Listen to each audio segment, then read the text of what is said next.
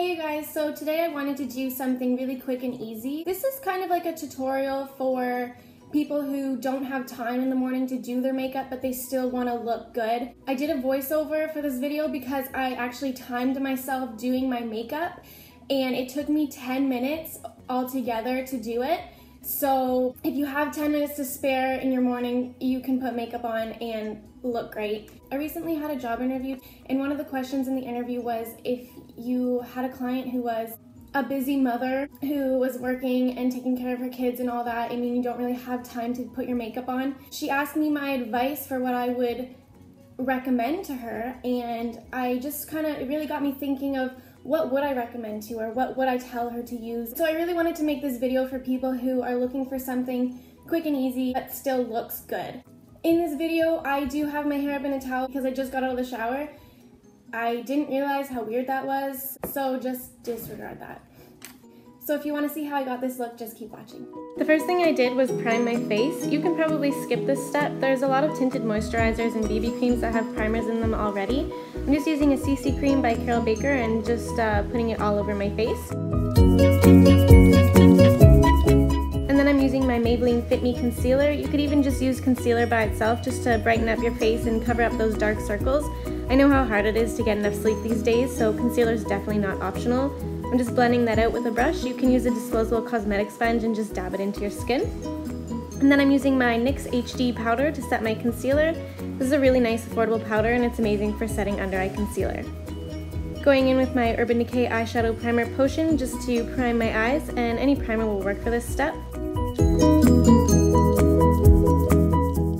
I'm using my Studio On The Go eyeshadow palette and I'm just using the super light beige color. You can use anything that's close to the color of your skin tone just to cover up those little veins on your eyelids. This step is optional. I'm just using a light brown color to deepen up my crease. Just using my Hikari black eyeliner to line my waterline. I'm also going to be using this to tightline and then use it on the top of my lash line.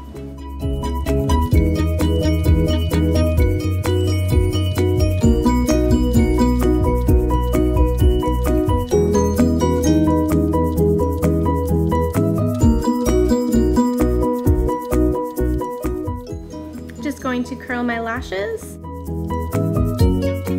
I'm using my Smashbox Full Exposure Mascara.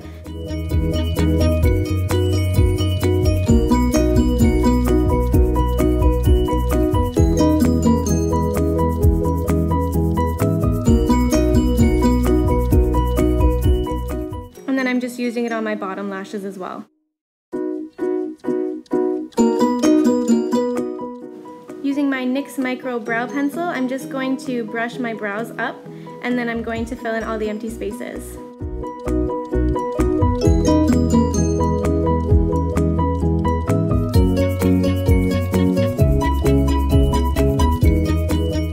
And then I'm going to use my Nivea Pearly Shine Lip Balm. This is a nice lip chap that has a pink shiny finish.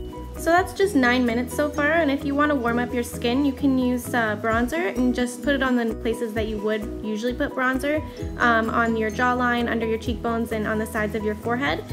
And then I'm just going in with a blush and blending it out. And then I'm using my NYX Dewy Finish Setting Spray. And there you have it, 10 minutes.